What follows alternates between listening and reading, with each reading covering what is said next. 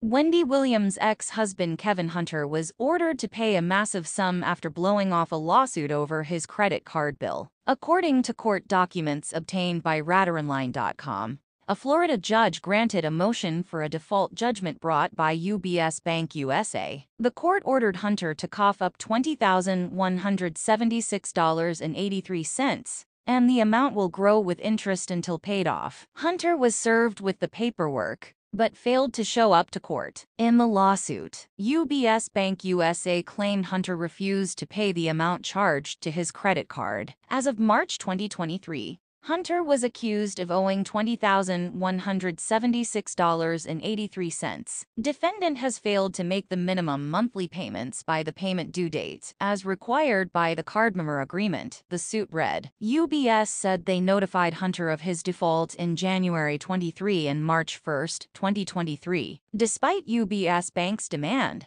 Hunter has failed and refuses to pay the outstanding account balance, the suit claimed. The lawsuit comes months after Hunter was shut down in his fight for his alimony checks. Per their divorce settlement, Hunter was to be paid alimony from Wendy. UBS said it provided Hunter with a Visa signature card in 2014. The bank said Williams' ex made all timely payments until he stopped abruptly. However, Hunter claimed the alimony checks stopped coming in after the court took control of Williams' bank account. "I have fallen behind on most of my bills. I currently live in a community that requires payments to the homeowners association, and I'm behind on that bill," he told the court. "If the homeowners association fees are not paid, foreclosure will soon follow. I'm behind on credit card payments because I have no money since the severance payments were suspended," Hunter added. "My life has been greatly affected since the plaintiff stopped making payments under our settlement agreement." Recently,